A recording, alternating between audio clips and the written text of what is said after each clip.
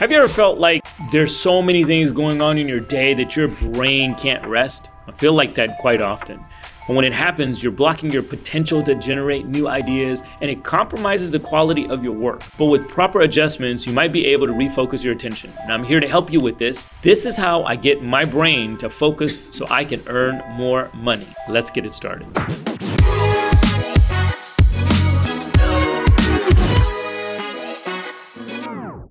Hey guys, I'm Munif. I became a multimillionaire in my early 20s by starting multiple brick and mortar businesses that have closed billions of dollars in sales. I'm here to help you on your journey towards financial success. The number one thing that keeps you distracted from your tasks is that dumb phone. That smartphone really is a dumb phone because it's always in your pocket, in your bag. It's one notification, one click, one chime, and it always takes us out of the attention and focus in our day. Take some time to get clarity by putting the phone aside. A little time for positive growth and attention span. You'll have more ideas coming in when you shut that thing off and put it to the side.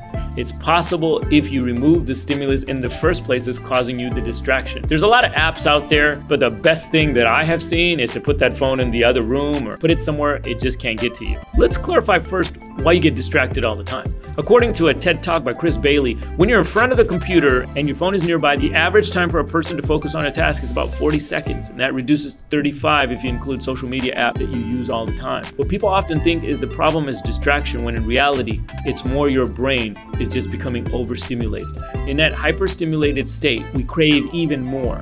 So we start to crave more social media, more ads, more emails, and during the day, we just keep scrolling all over the place. These small dosages of distractions actually give people a hit of dopamine. It's a pleasure chemical that your brain wants, and it keeps going back to it. Some people get it with sugar, some people get it with chocolate, some people get it, unfortunately, with drugs or alcohol. But it is the same pleasure chemicals. Now, what happens when you're out of this hyper-stimulated state? We become bored. And you may think that boredom is a bad thing. I mean, just go to any doctor's office, waiting room, getting your oil changed, to the airport. Everybody's on this thing, on this phone. And boredom is not a bad thing. What did people do without these phones?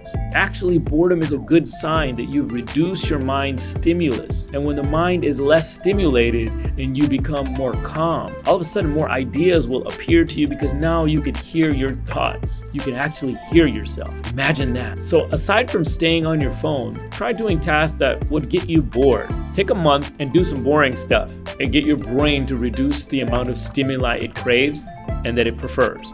Think of the most boring things that you could do, like, I don't know, watching a clock tick just to relax yourself. If you do this for about a week, you will notice that your mind will be a lot sharper and you're less likely to look for your phone. Because of the lower amount of stimulation, you'll be in a state of calm or rest, similar to what you would get if you were to go on vacation and have no interruptions. Plus, just like the absence of phone, you will notice your attention span will grow.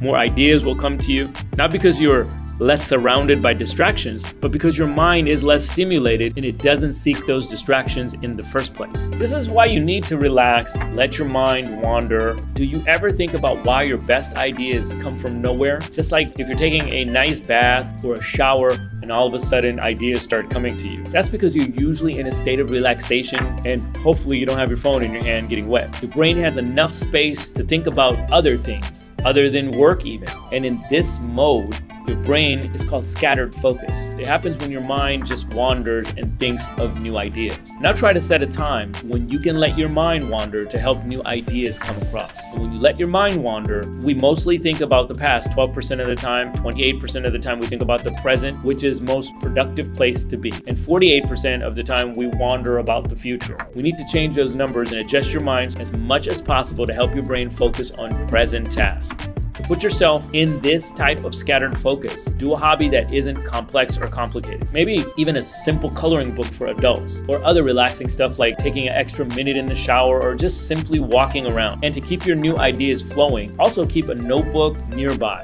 Not a pen, not a phone, a notebook. So when your next big idea comes across, you can jot it down. Just a bit of a break here. Every Monday, if you want to learn more about personal finance and personal development, where you can live a life that's financially free and independent, go ahead and listen to to the Munif Ali podcast, where I cover trends and all type of stuff about financial development. So I hope to see you there. We now see that sometimes we're doing too much and we don't let our brains wander anymore because we're in a constant state of getting distracted because we're becoming overstimulated. You need more space to let your ideas come to your mind. So here are more tips to let your brain become less stimulated. For 2 weeks, limit your screen time. Create a disconnection ritual from technology, like setting a time after work where you don't use any technology at all, like a digital sunset, I've heard it called. By doing this, you'll discover relaxation, set your mind in a state of scatter focus, take notes of whatever changes you notice and see the difference just within 2 weeks. You'll see big improvements from doing these small little things. The state of our attention span can determine our success in life. Check the use of your technology, and if you're constantly on your phone every few minutes, your mind might be too stimulated. By freeing up your mind, you gain more ideas, you feel more relaxed, and then your attention span will grow, making you focus more on whatever task you really need to do. One of the ways I quiet my mind also is through meditation, but that is another subject.